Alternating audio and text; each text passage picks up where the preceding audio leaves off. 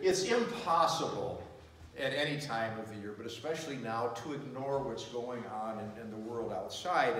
And as people try to figure out what's going on with the Mueller investigation of Russian involvement in last year's election, people toss out terms like, well, it's the beginning of the end, or it's the end of the beginning, or some such thing. And of course, nobody knows which.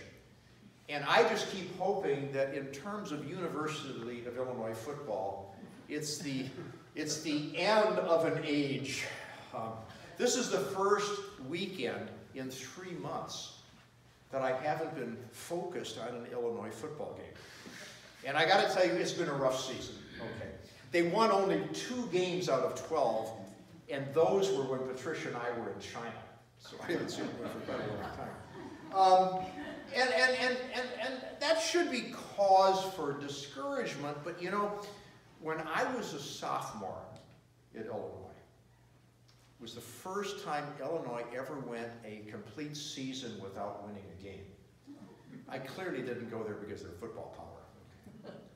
But 2 years later, my senior year, they went to the Rose Bowl and won.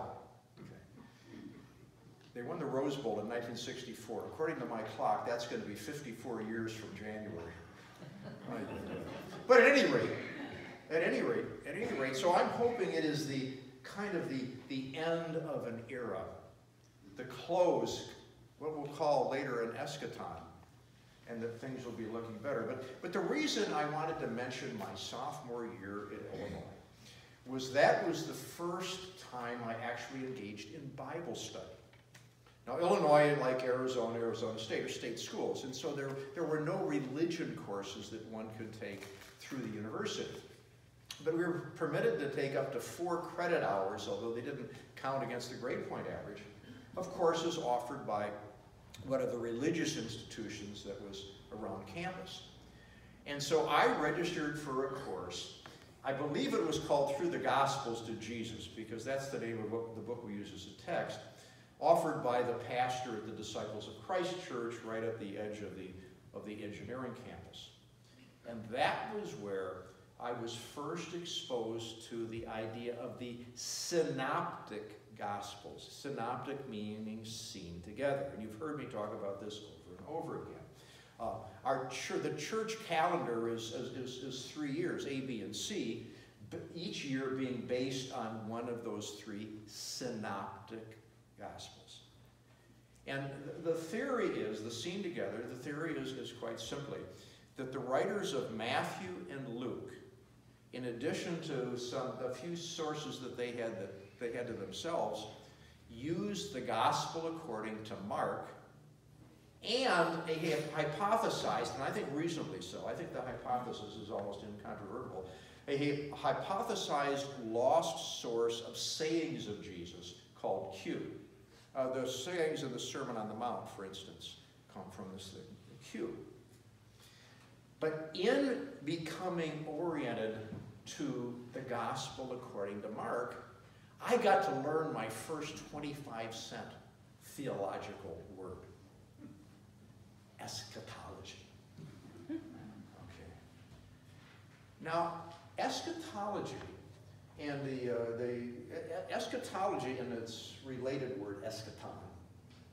Eschatology is concerned with the end times.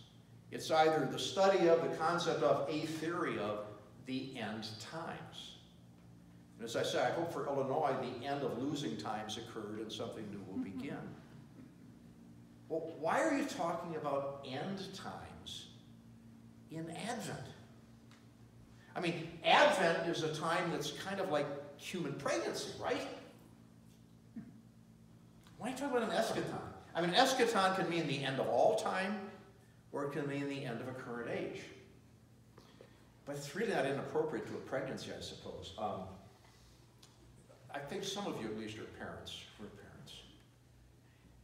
You experienced an eschaton when your first child was born, because the age of sleeping nights ended.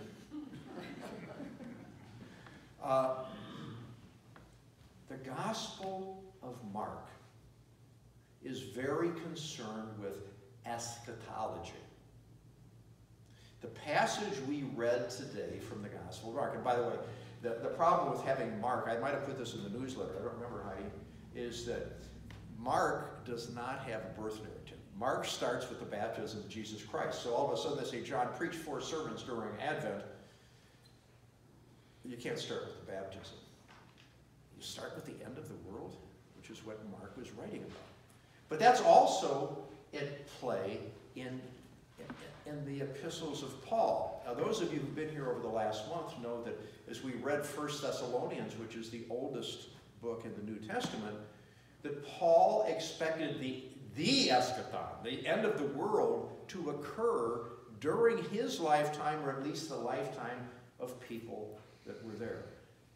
When Jesus comes again, Paul and the writer of Mark believe that's the end of the world. And Jesus' coming is, of course, the issue of Advent. Well, what then are we to make of what we're doing during Advent? It's a period of waiting, but is it waiting for an ending? And if so, of what? Or is it waiting for a beginning? And if so, of what? If it's a period like pregnancy, what is being formed? And must we wait? Those are questions I would like us to deal with on sort of a spiritual journey to Bethlehem. And I don't think I can fill 3 more Sundays with that. But I definitely next Sunday want to talk further about, well, that's all great historically and theologically, but what does it mean in my life? What does Advent and Christmas mean in my life for me personally, for each of us as individuals? The spiritual journey. Jesus in Mark talks about setting out on a journey. And as we set out on the journey, I can't help but draw us back to words I use from the most unlikely of sources for using communion. The German composer Richard Wagner, when he said, "May the meal be for us what it was for Jesus. May the meal be for us today a bit of spiritual nourishment to energize us for the spiritual journey that we make as we go through Advent on our way to that manger in Bethlehem." For on the night before he died,